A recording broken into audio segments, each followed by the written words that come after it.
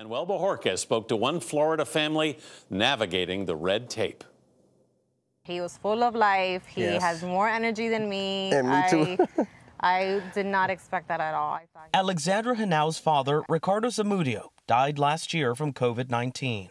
And that's the cause listed on his death certificate. So she's eligible for up to $9,000 in FEMA funeral assistance, a big help for these working parents. For us, financial-wise, it'll be a good help, but at the same time, money don't mean anything. We honestly wish we had our parents back, Of course. more than anything. Oscar Henau's father, Oscar Sr., died 6 months later at 82. The day before he died, I had the opportunity to actually hold him, see him, kiss him, and thank him for everything he has done.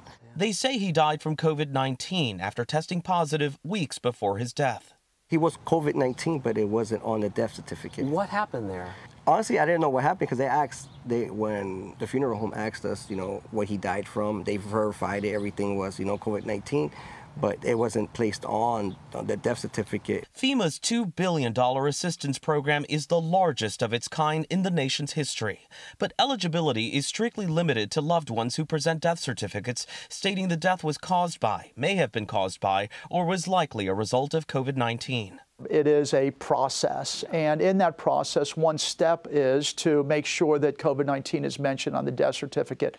Mark Pansiera, a partner at Boyd Pansiera Family Funeral Care, has been guiding families through the FEMA process, including helping to amend death certificates. Your part could be considered done here, but some families are still coming back to you to say, hey, can we get a little more help? This just adds another element in it, and we want to be that guide on the side, if you will, for the family. Earlier this month, FEMA Administrator Deanne Criswell told CBS News that the process is intentionally rigorous to protect against fraud. We've put controls in place to make sure that we can identify that and try to reduce any potential opportunities for people to take advantage of that program when they shouldn't be.